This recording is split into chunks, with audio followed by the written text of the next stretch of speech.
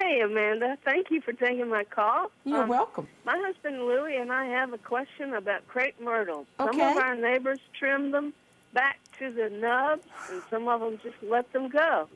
What is the proper thing to do with crepe myrtle?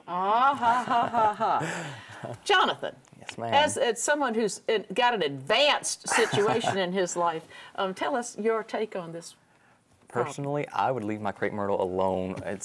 We see it everywhere, the baseball bat sticking out of the ground, crepe myrtle. You really have to know how to prune a crepe myrtle tree. You just can't top them, and then you get that nasty ball at the top. And look at this picture that Teresa posted of these poor, beautiful, I mean, they would be beautiful. And Vicky, one of the nice things is if you, for a long part of the year, crepe myrtles, you see the silhouette of the trunk.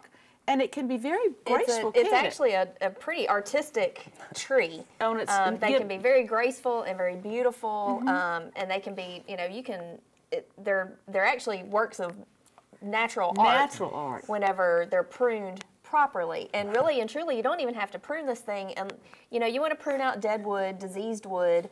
Anything that's crossing and rubbing could cause a wound, or where it's going to grow together and cause a weak point. And maybe occasionally take some branches out just to let more sunlight in. Just to open up the middle of it so that there's nice airflow, lots of sunlight going through. So you won't get lichens growing on it. Right. Okay.